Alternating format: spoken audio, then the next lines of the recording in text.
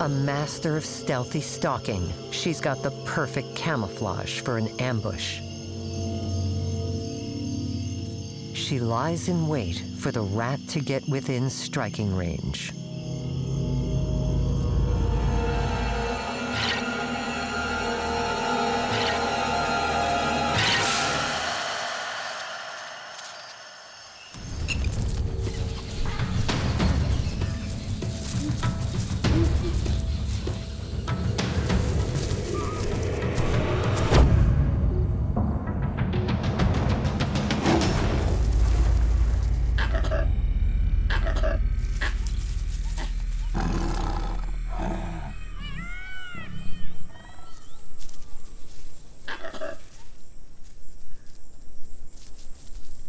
Times are tough, especially for this mother.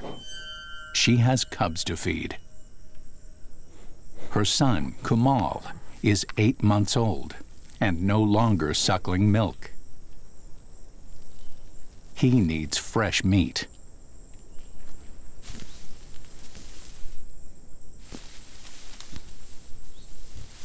Kumal has watched his mother hunt since he was only 5 months old.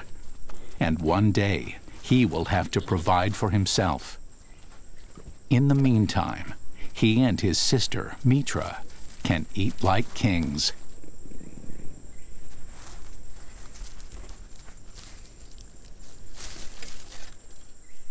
This deer will keep the family content for the next few days. At this age, Kumal and Mitra are totally dependent on their mother for food, while their father relentlessly protects them and his territory against intruders. In a takeover, a new male may kill the cubs to sire his own.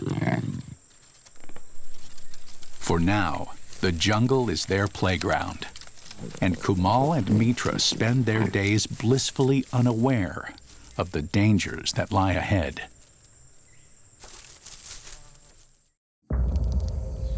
Now a month old, the young python's senses sharpen. Success will depend on doing a few things right. First, find prey of an appropriate size.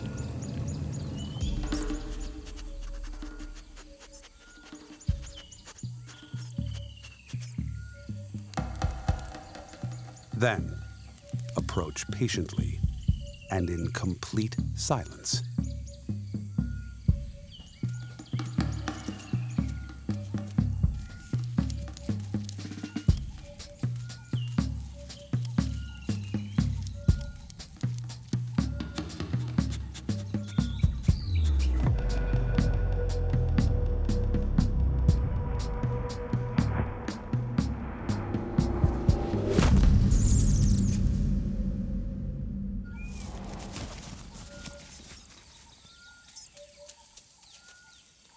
The strike was perfectly timed and right on target.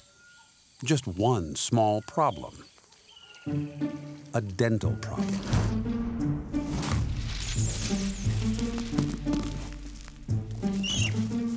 The young snake's teeth, designed to hook onto prey and prevent it from escaping, are still too puny to get the job done.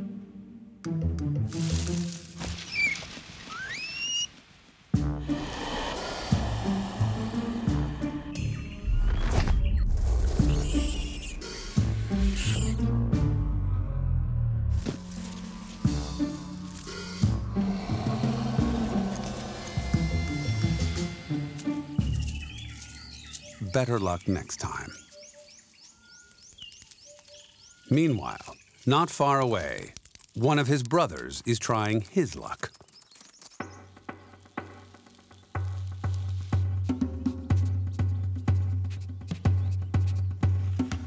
He tastes the air for the mouse's location.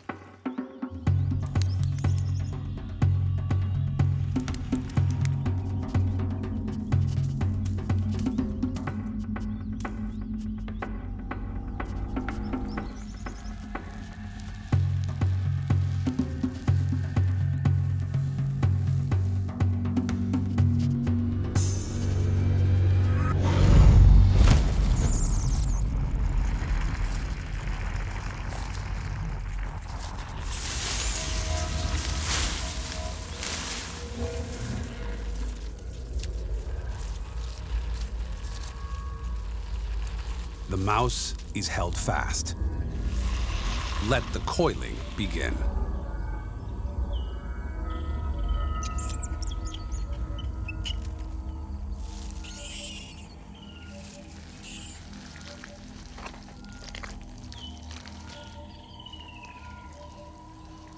It's a big step for this young rock python. All it means, though, is that he'll survive a little longer.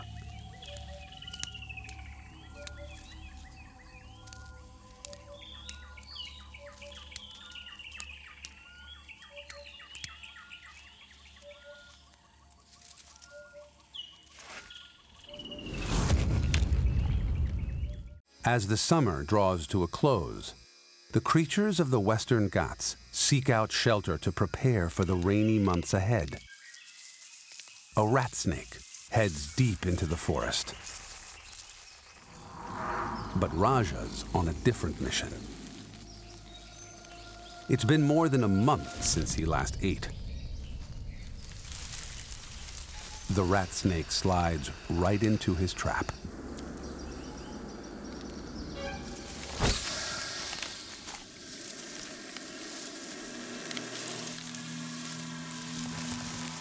Raja's fangs take their deadly hold, shooting a dose of neurotoxic venom into his quarry.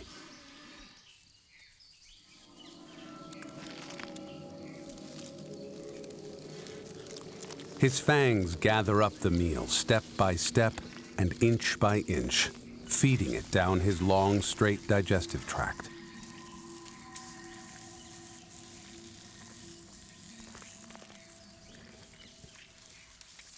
King cobras can't chew. It's all in the gulp. The gliding tree frog lives almost exclusively in the treetops of dense tropical jungles. Hundreds of feet above the forest floor, the tree frog spends its days ambling through the canopy along vines and branches. It uses its large, sticky hands and feet to grip onto any available foliage. At this height, any misplaced step could be fatal, so slow and steady is the game. But falling to their death is not the tree frog's only concern. The canopy is also home to a deadly predator, the tree boa. It is thin, lightweight, and lightning fast. The sure-footed tree frog is an easy target. The snake moves effortlessly through the branches, closing in on the frogs.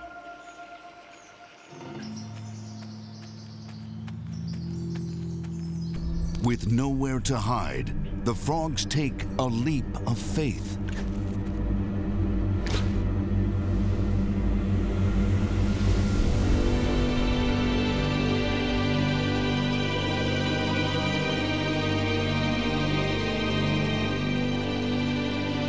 As they plummet toward the forest floor, they extend their hands and feet to unravel their large, extensive webbing.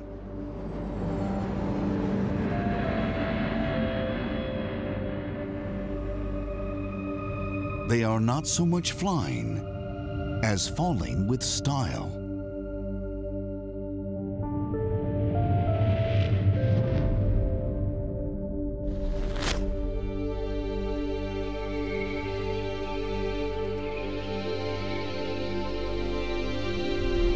The thin layer of skin between their fingers and toes acts like a parachute. Lateral skin flaps along their arms and legs also catch the air as they free fall.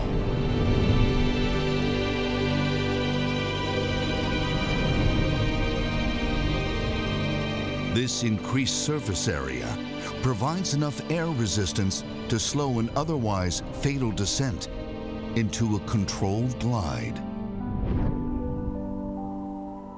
Like a skydiver, the frog makes small, subtle movements to steer its way to safety, up to 50 feet away. Their flexible skeletons are modified to absorb the shock on landing, while their oversized sticky toe pads once again grip on for dear life. With the snake left high and dry, the gliding tree frog disappears back into the jungle.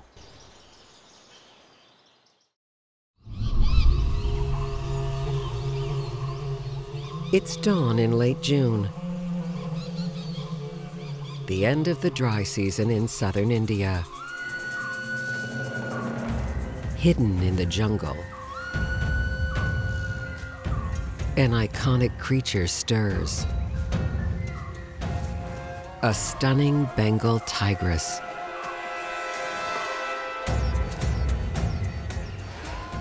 This is Rana. At 10 feet long, from nose to tail, she's 300 pounds of sleek muscle, power, and experience. She's the mother of 3 hungry cubs. At 9 months old, they've been weaned for about 3 months. Now, they eat a diet made up entirely of meat, which Rana still has to catch for them. And she hasn't brought home any food for nearly 2 weeks. If her cubs are to thrive, Rana must make a kill, and soon. A large waterhole lies in the middle of Rana's territory. By June, the end of the dry season, this is one of the few places left to find a drink. But for prey species, moving from the shelter of the forest to the water's edge leaves them vulnerable. Hidden dangers lurk. Mugger crocodiles. They can grow over 12 feet long and are the perfect ambush predators. Motionless and perfectly camouflaged, they can wait for hours for an opportunity to snatch their prey. The simple act of drinking is risky. It's much harder to keep an eye out for approaching danger. Visiting the waterhole together provides greater security. With more eyes, some can watch their backs while others quench their thirst. All these animals would make a fine meal for a tiger. A langur alarm call rings out. Like crocodiles, tigers are ambush predators. But this waterhole is too exposed to make a good hunting ground. So she just saunters in. The langurs can relax. This morning, she's here to drink, just like everybody else. Rats were a permanent fixture of prison life, adding to the misery and squalor of the living conditions. The people may have gone, but the prison's ruins still offer hiding places to rodents. The rodents perform an important role in the island's ecology. Many of the forest trees rely on spiny rats for propagation. Cracking the shells allows the seeds to germinate, and by catching their finds, the rodents help to distribute the seeds around the forest. But these gardeners are themselves on the forest menu. They're prey for pretty much every large predator on the island. Having failed to snare a capuchin, the female boa is on the hunt again. Like many snakes, she has a sixth sense when it comes to hunting. She's able to detect the warmth of her prey, even if she can't see them. And with every flick of her tongue, The boa picks up scent molecules from the surrounding environment. Guided by heat and scent, she can track her quarry even on the darkest night. She's locked on to her target. A master of stealthy stalking, she's got the perfect camouflage for an ambush. She lies in wait for the rat to get within striking range.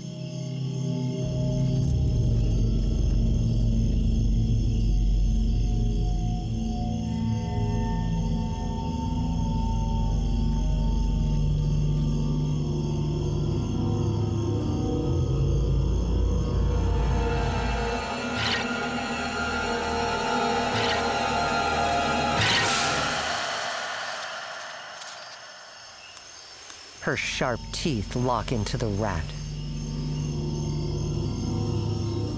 Before it has the chance to fight back, she throws her coils around it.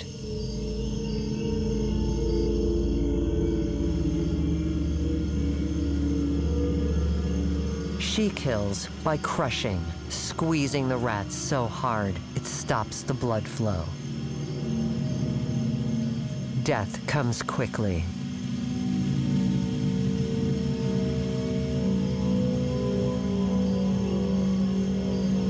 The rat is swallowed whole.